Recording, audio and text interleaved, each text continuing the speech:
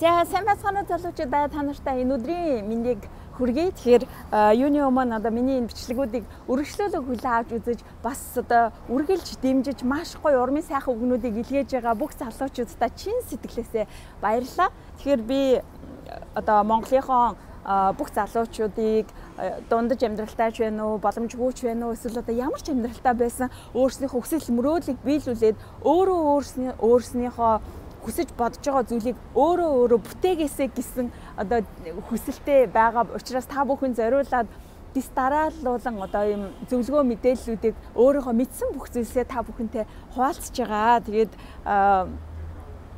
яг та бүхэн одоо Америкт, миний хувьд бол би Америкт сурч одоо энд байгаа оюутан. Тэгээд яг Америкийн топ Дэлхийн хэмжээний топ сургуулиудад, шилдэг сургуулиудад яаж орох тухай, яаж одоо энд оюутан байх хугацаанд ямар хэмжээний зардал гардаг, за сургуульд орохын тулд ямар материалууд бүрдүүлэх шаардлагатай байдаг, визэндээ яаж орох гэх мэтчлэн ер нь л яг оюутантай хамаатай бүх одоо мэдээллүүдийг эхний ээлжинд өгнө. Тэгээд түүнийхээ дараагаас бол ер нь яг одоо эхний нэг 10 дугаар бол нэг дан одоо оюутны амьдралын тухай яаж одоо ямар ч мэдээлэлгүй байгаа залуучуудаа би мэдээлэл өгөөд тэгээд түүний дараагаас эхлээд залуучуудынхаа хүсэлтээр одоо дараагийн ондоо одоо мэдээллүүдийг хамтдаа хуваалцаад явъя.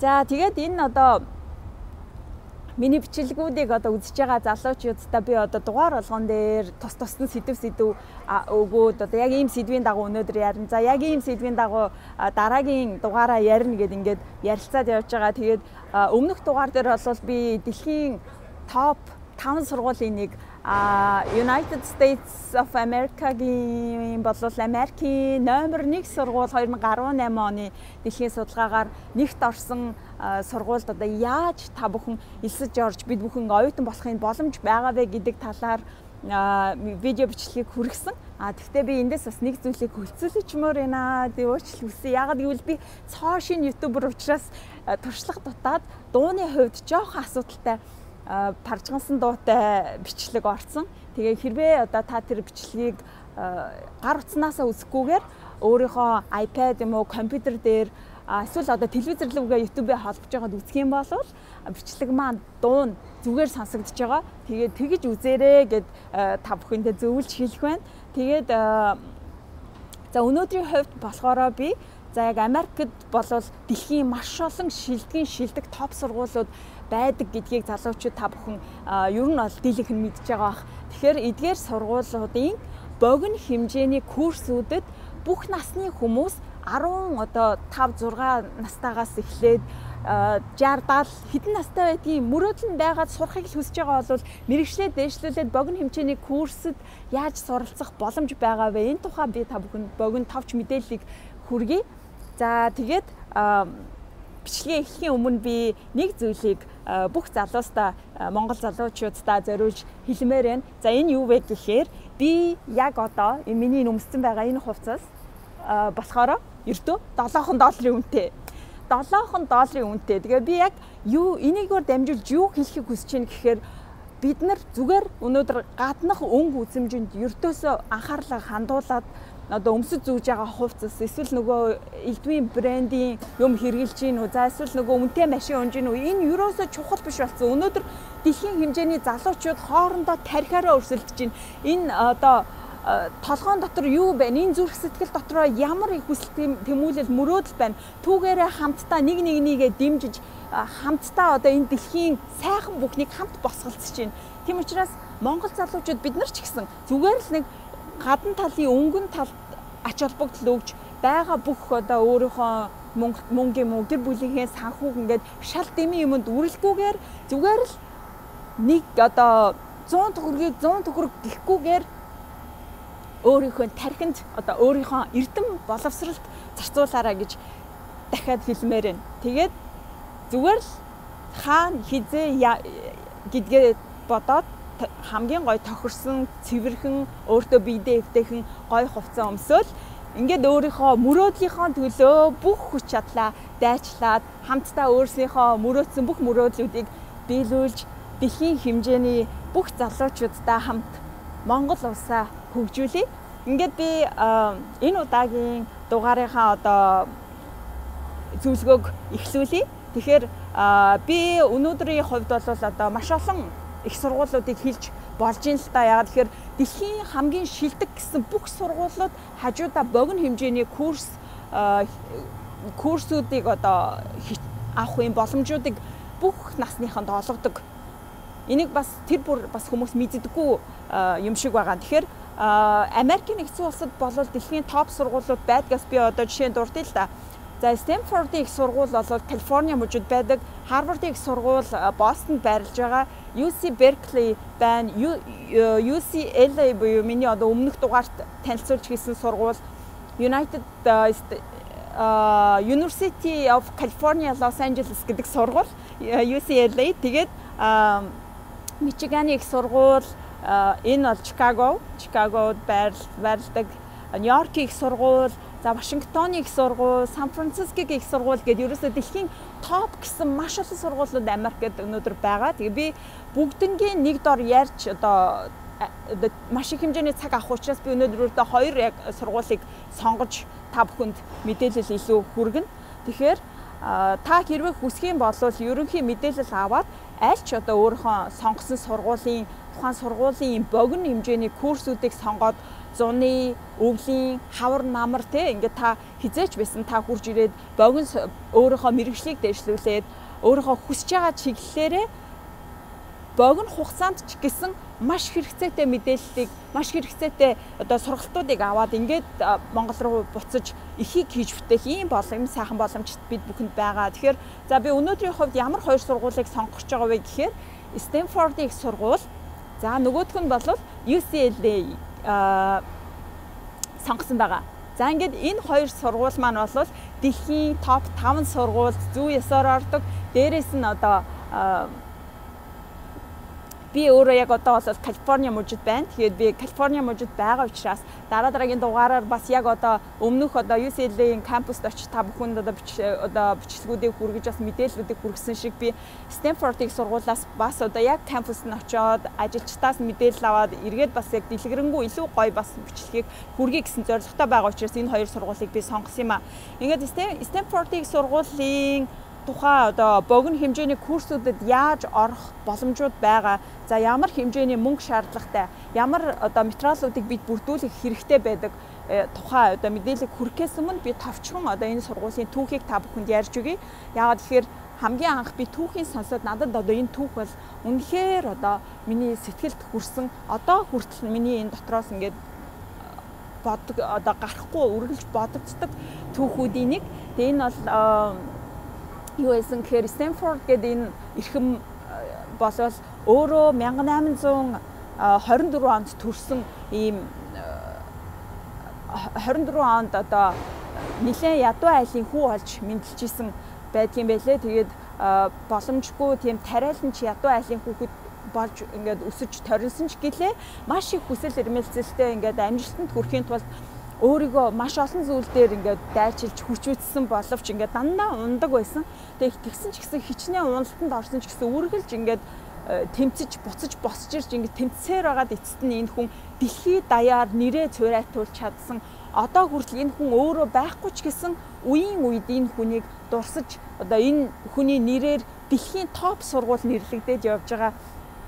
Тэгэхээр яг одоо энэ Stanford гэдэг Leland Stanford гэдэг энэ эрхмийн одоо сургуулийн одоо түүхийг ингээд товчхондоо ярихад бол ядуу айлаас гаралтай тэгээд өөрөө ингээд амжилтанд хүрэхийн тулд маш их тэмцэж тэг амжилтанд хүрээд яг одоо залуухан байхдаа их нэртэйгээ буюу Jane Stanford гэдэг их нэртэйгээ анх танилцаад ингээд энэ хоёр маань дундаасаа ганцхан хүүхэдтэй болсон нь ганцхан хүүхэд нь 15 настай байхдаа халуурч өвдсөний улмаас насварсан гэж түүхэн тэмдэглэгдсэн байдаг. Тэгээд өнгөрөөд одоо хүүгээ өнгөрсний дараа эцэг их нь мэдээж хэрэг хүүгийнхаа одоо тэр айлын ганц баяр баясгалан аз жаргал байсан хүүгийнхаа мөрөөдлийг биелүүлэхийг хүссэн. Тэгээ мөрөөдөл нь юу байсан гэхээр хүү нь ердөөсөө Harvard-ийн их сургуульд авахыг л сэтгэлээсээ мөрөөддөг байсан учраас эцэг эхийнхээ хувьд хүүгийнхаа мөрөөдлийг биелүүлэхэд Harvard-ийн их сургууль дээр очсон байдаг. Тэгээд яг одоо тухайн үед одоо захиралтай нь уулзгаад ингээд удирдлагатай нь уулзгаад очиход нарийн бичгийнхаа үдэнд ингээд хүлээлгээд бүтэн өдөржингөө хүлээлгээд цаг байхгүй, цаг аваагүй бол уулзах боломжгүй гэд хүлээлгэж ингээд арай гэд ингээд уулзсан чинь яг тухайн үед бол яг энэ одоо Stanford Дэлхийн маань өөрөө ингээд эхнэртэйгээ хоёлаа энгийн зүгээр л хувц өмссөн байсан байгаа юм л та. Яг жоохон хүн харахад жоохон ядруудуу ч юм уу тиймэрхүү хувц өмссөн байсан юм шиг байгаа юм. Тэгээд яг миний сонссон түүхтэр, миний мэдсэн түүхтэр бол яг тийм зүйл байсан. Тэгээд яг тиймэрхүү байнгут нөгөө Харвардын тухайн үед удирдлага байсан хүн өнгөн талаас нь нөгөө нэг одоо хүнийг сайхан ярилцаад хүнийг дотор ямар хүн бэ гэдгийг мдээгүй байж зүгээр гаднах хувцаар нь шууд хүнийг дүгнсэн.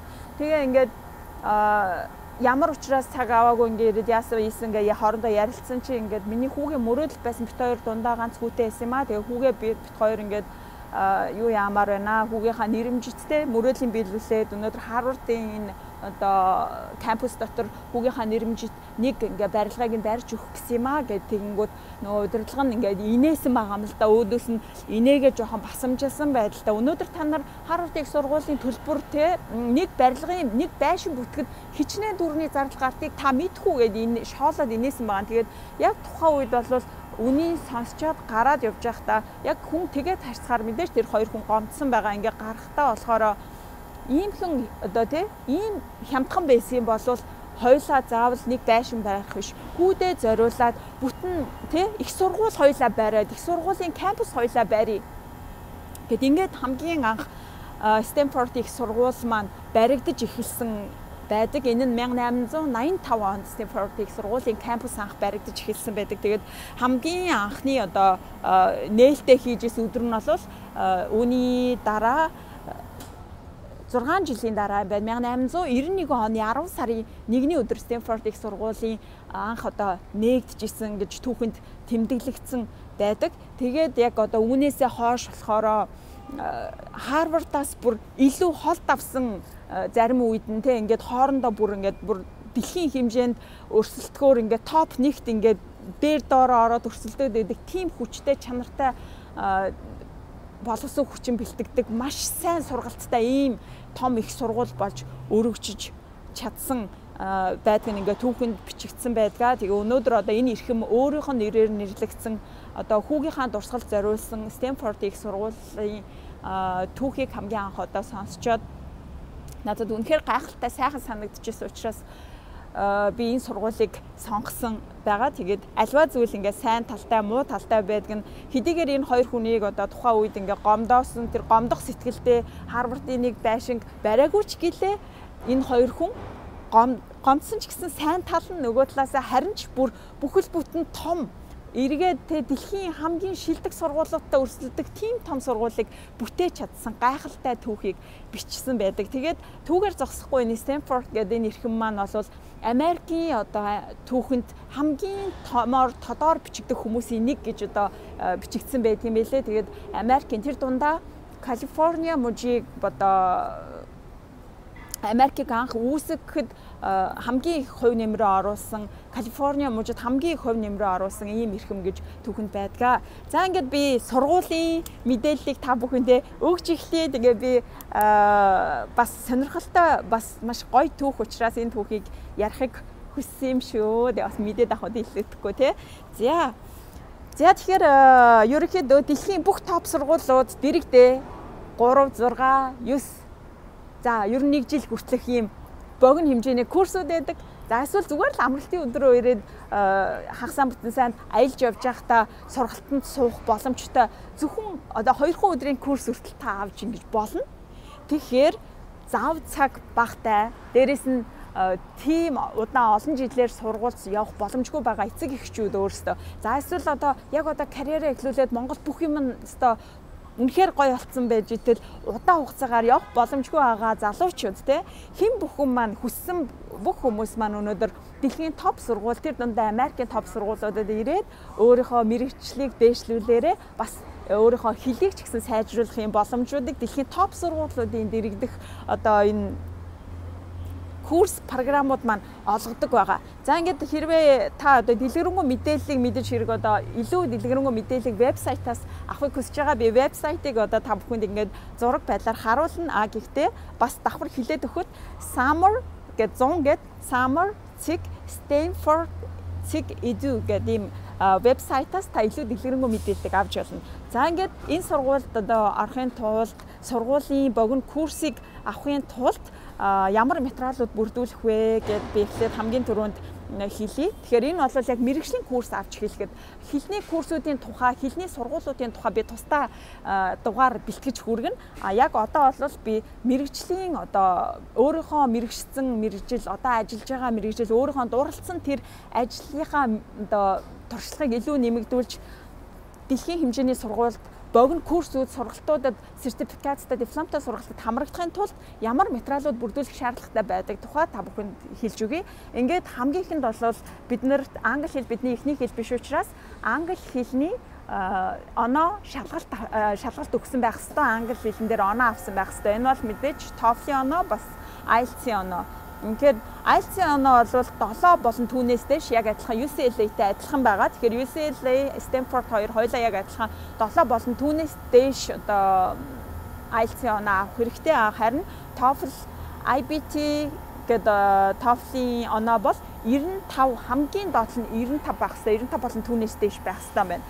За тэгээд паспорт яг одоо хүчинтэй байгаа гадаад паспортын хуулбар хэрэгтэй. Банк стейтмент хэрэгтэй. За гэхдээ энэ бол богино курс учраас тийм их хэмжээний мөнгө байрсан банк стейтмент шаардлагагүй. За тэгээд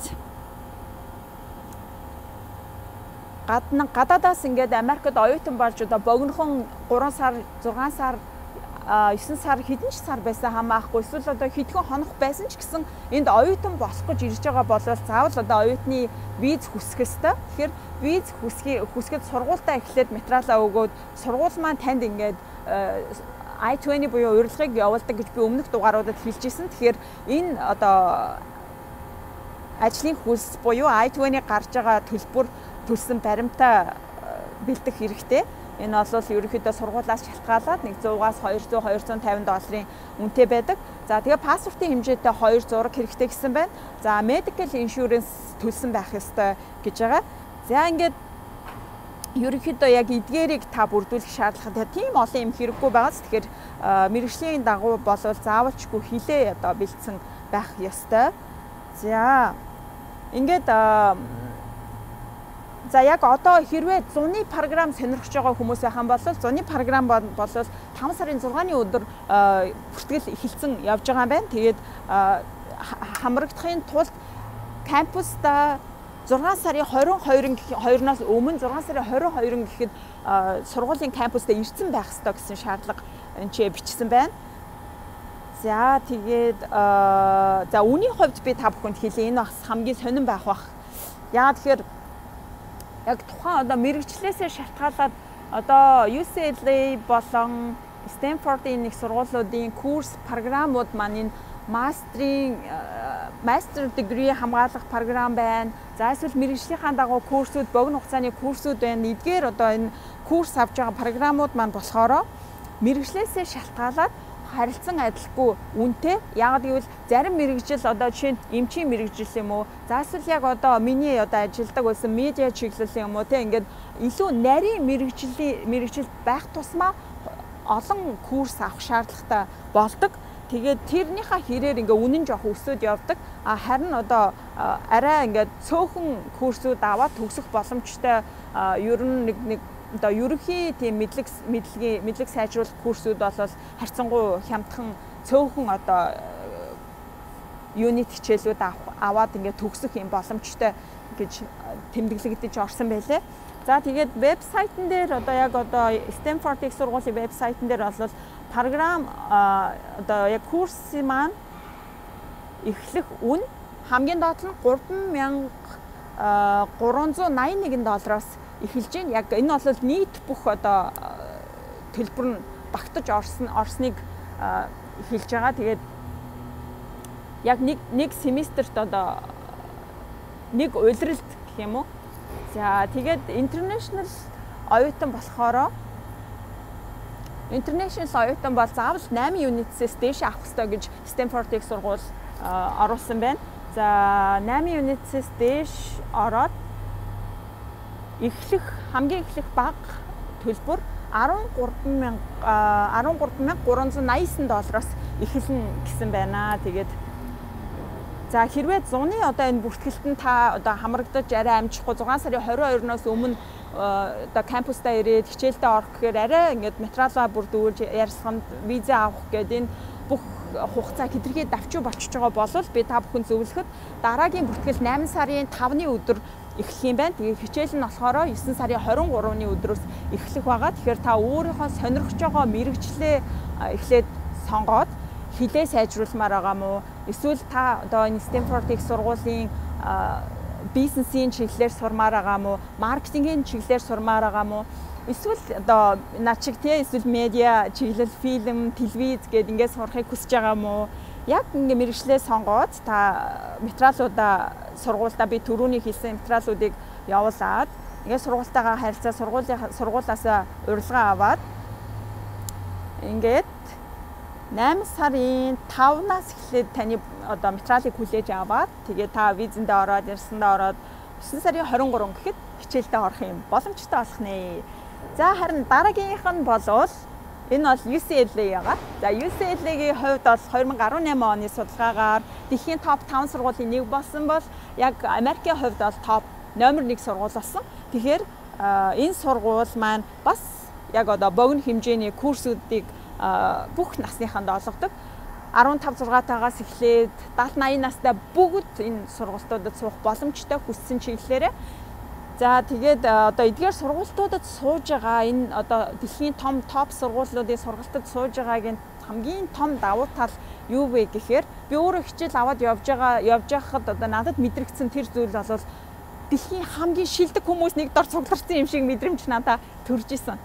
Яг ингээд Harvard дээр хичээлдээ явж байхад тэ UCLA дээр хэлний хичээлд хамгийн анх ингээд хэлний сургуультай явж байхад зүгээр энэ дотор нь ингээд хийж бүтээхийг бүр буцалж байгаа тийм залуучууд дүүрэн. Тэгэхээр аль хэзээний амжилтанд хүрсэн мундаг дэлхийн хамгийн шилдэг гэсэн орнуудын шилдэг залуучууд цуглараад ихийг хийж бүтээсэн их чахмар хүртэл байгаа. Тэгэнгүүт ингээд нийлээд нэгдээд тэр олон хүмүүстэй баг болоод, найз болоод, нэг анги болоод явна гэдэг үнэхээр гайхалтай. Энэ бол хамгийн гоё туршлага. Тэгээд UCLA маань бас давхар одоо яг адилхан одоо Stanford-тай адилхан яг одоо бүх сургуулиуд адилхан юм байгаа л да. Яг ийм богино хэмжээний курсууд байгаа. Тэгэхээр UCLA-гийн хувьд ялгаатай нь 9-өөс 12 сарын болон түүнээс дээш сургалтууд гэж онцлсан байна. Тэгээд энэ бол international оюутан одоо виз аваад энд байхын тулд хамгийн доод нь 9 сарын хугацаатаагаар одоо сургалтанд хамрагдана гэж ойлгох нь байна. Тэгэхээр одоо ажил хийж байгаа ажилдаа хийлээд эсвэл сургуульд явж байгаа сургуулаа дуусгаад ингээд ирэх гэж байгаа бол өөрийгөө би багадаа энд нэг 9 сар болох нэ. Эсвэл одоо 12 сарын курсэнд суух нэ. Ингээд нэг жил багтаагаад сургалтаа дуусгаад диплома аваад өөрийнхөө одоо энэ дигригээ аваад ингээд их нутаг руугаа буцах нэ гэж ойлгоорой. За тэгээд яг мастрын дигри програм гэж байгаа юм байна. Бас давхар international одоо оюутнуудад зориулсан програм бол 50-аас дээш ингээд програм олон төрлийн програм байгаа гэж ингээд вебсайтн дээр бичсэн байсныг би тэмдэглэж авсан. За ерөнхийдөө яг одоо онлайн болон хэрвээ одоо энэ кампуст ирэх боломжгүй онлайнаар Монголоос хичээл аавна гэх юм бол бас бүх энэ топ сургуулиудад дэлхийн шилдэг сургуулиуд маань онлайн ангиуд бас аль хэзээний хэдэн жилийн өмнөөс онлайн хичээлүүд ингээ хөгжөөд эхэлсэн. Тэгээ онлайн ангиудыг бас та авч болно. За онлайн анги авч байгаа үед бол 1000-аас дээш сонголтууд, курсүүдийн сонголт танд байгаа юм байна. А кампуст ирээд яг international оюутан зориулсан ийм програм бол 50-аас дээш програм байгаа гэж UCLA одоо вебсайтанда бичжээ. Ингээд UCLA-гийн тухай илүү дэлгэрэнгүй одоо энэ богино хэмжээний програм, дипломтой програмыг сонирхох бол international цэг UCLA extension илүү гэдэг энэ хаяг руу орж үзээрэй. Тэгээ би бас давхар зургаар вебсайтыг нь харуулъя та бүхэнд. За тэгээд UCLA-гийн хувьд болохоор төлбөр $2000 эхэлж байна. Харьцангуй хямдхан байна Stanford-оос.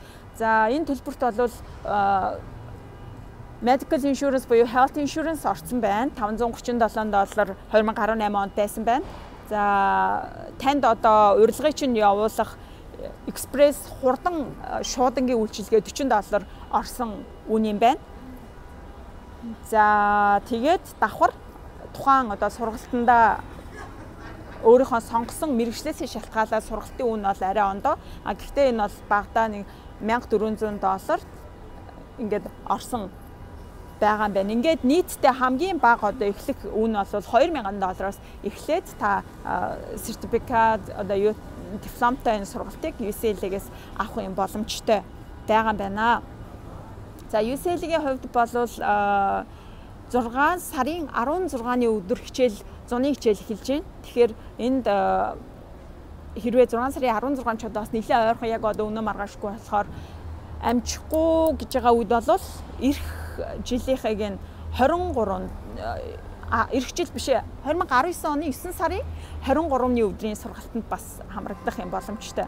Ингээд одоо яг тухайн одоо энэ дэлхийн топ сургуулиудын богино хэмжээний сургалтууд, дипломтой сургалтуудад мастерийн degree эсвэл одоо мэргэжлийн дагуу эсвэл хилээ сайжруулах энэ сургалтуудад курсуудад хамрагдахын тулд ерөнхийдөө бүрдүүлэх материалууд хоорондоо маш ижилхэн. Би яг түрүү нөгөө Stanford дээр ийм материалууд бүрдүүлнэ гэд хэлсэн шүү дээ. Яг түүнтэй адилхан материалыг UCL бас байлээ. Тэгээд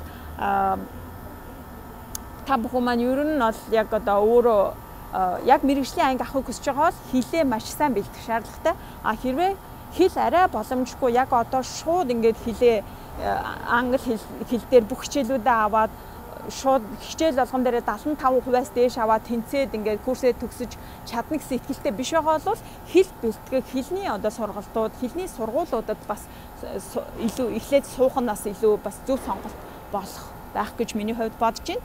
Ингээд би дараагийн дугаарыг бол яг Америк нэгдсэн улсад хэл сурахыг хүсэж байгаа залуучуудад зориулаад хэлний сургуулиудыг илүү мэдээллийг дэлгэрэнгүй хүргэе. Ингээд өнөөдрийн хувьд бол яг би Stanford их сургууль бас UCL хоёрын богино хэмжээний сургалтуудад суухад ямар материалууд бүрдүүлэх тухай та бүхэнд мэдээлэл хүргэлээ.